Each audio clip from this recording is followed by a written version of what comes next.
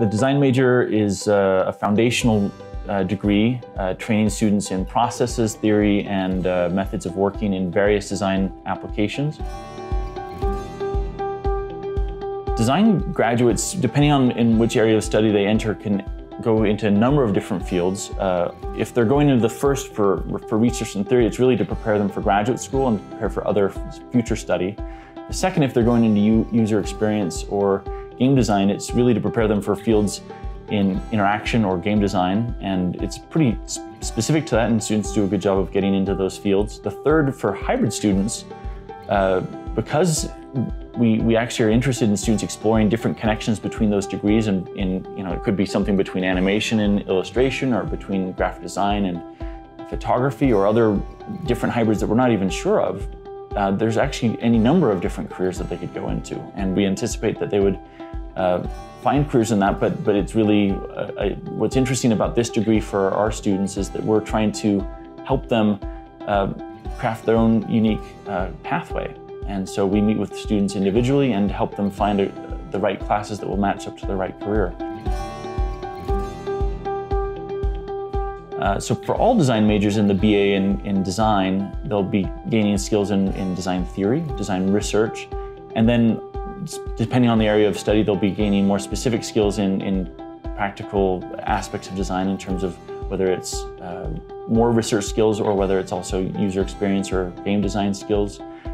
That could include wireframing, that could include prototyping, that could include other things for that. And then for the hybrid student, it'll draw on classes from all of our majors, from graphic design, from animation, from illustration, and from photography, and combining those in unique ways. So the skills are exceptionally varied, and depending on that student.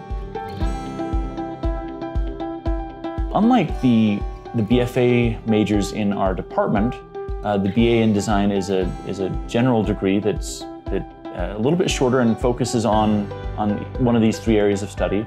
And so it could mean that the students are going to be either hyper-focused on one of these hybrid degrees, hyper-focused on this UX degree, or hyper-focused on the research. So that makes it a little bit different. For some students, they're going to want to apply for the BFA degrees. For some, they'll want to do this hyper-focused BA degree.